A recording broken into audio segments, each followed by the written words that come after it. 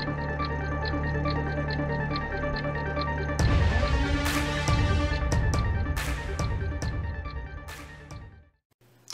welcome back to Survival Preparedness for Beginners, and I hope you all are doing quite well, and hope everybody is taking advantage of the $10 a week challenge that I put out there, and everybody is really paying attention to why we need to be doing this. So this week we changed up a few items in our grocery shopping, and we spent less than $10. So you can do this as much as you would like, as long as you spend less than $10.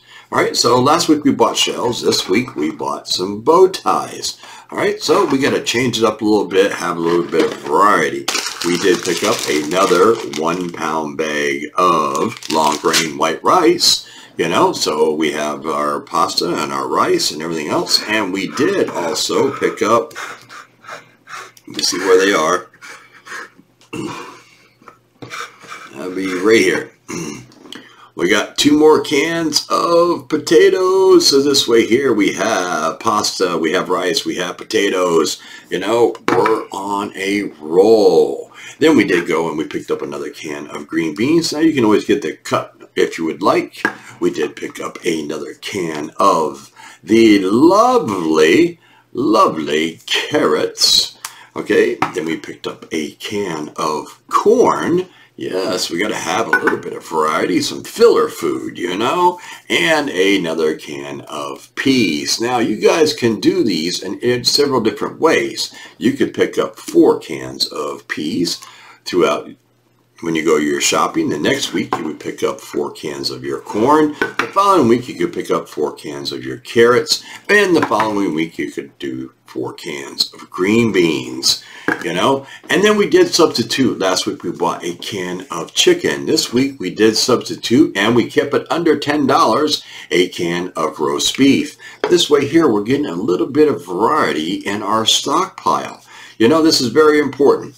That with everything that is going on in this world and what I have been talking about and everything else, that's why I started this $10 a week challenge in a sense, you know, to help people see that for $10 a week you can start putting food away for a rainy day. You never know. It could be a catastrophic event. It could be a natural disaster. It could be a loss of job. It could be an illness. It could be any of these things. But if you start with $10 a week, $10, that's it, and you start putting away a little bit of food each week, you're going to see how much food we have at the end of the month. And it really adds up quick. That's what I'm trying to show you, how fast this adds up. So right now we have 2 boxes of pasta, 2 pounds of rice, we have a can of chicken, a can of roast beef, we have 2 cans of green beans, we have 4 cans of potatoes, we have 2 cans of corn, 2 cans of peas, and 2 cans of carrots already put up in our stockpile, and we've only spent less than $20. So I'm Survival Preparedness Beginners. You all stay safe. You keep prepping. Make sure you're doing this. It is very, very vital to you and your family to have some type of emergency backup in your home. All right? I understand people, you know, maybe you don't want to be labeled as a prepper.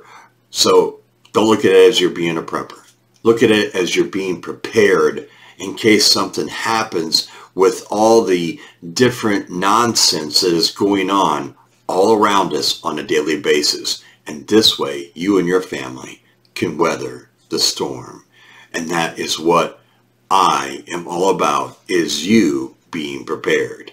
So until next time, you all stay safe. I can keep prepping, keep doing this $10 a week challenge, and I'll catch all of you on the flip side.